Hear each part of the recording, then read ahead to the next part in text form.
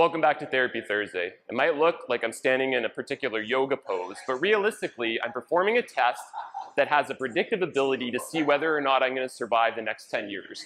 You may think I'm kidding, but stick with me for a second. Recently, in June 2022, there was a very big paper that came out in the British Journal of Sports Medicine that people read about in newspapers across the world. Essentially, they were looking at vital signs. So they're looking at things like when you go to your physician's office for your annual medical, your height, your weight, your blood pressure. And the point of this study was to show that your ability to stand on one foot as a measure of your balance is very important. Essentially, they took a big group of people, had them perform a one-leg balance test.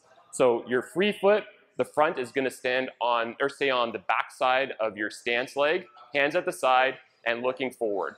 And it's a binary response. You either pass or fail the ability to hold for 10 seconds. The researchers gave people 3 tries on one leg and then 3 on the other.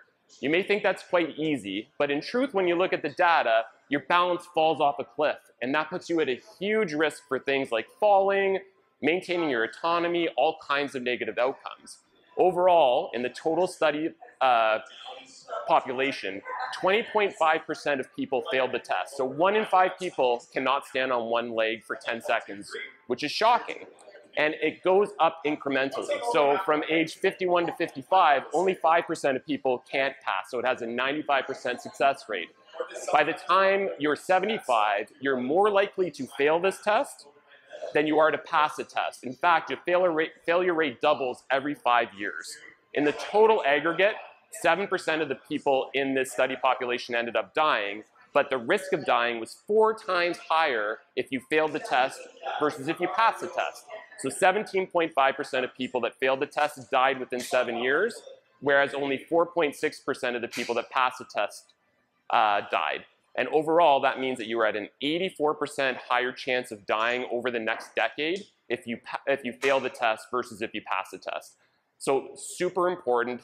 It's something that you should focus on. If you're unable to stand on one leg like this for 10 seconds, then balance has to be a key in terms of your training, not just for athletic development, but to ensure your longevity overall.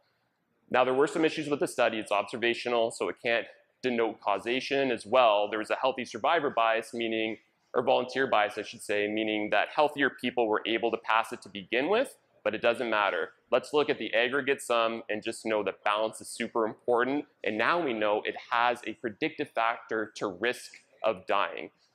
Thanks for listening. If you liked that, then hit the subscribe button. And if not, we'll see you next week on Therapy Thursday.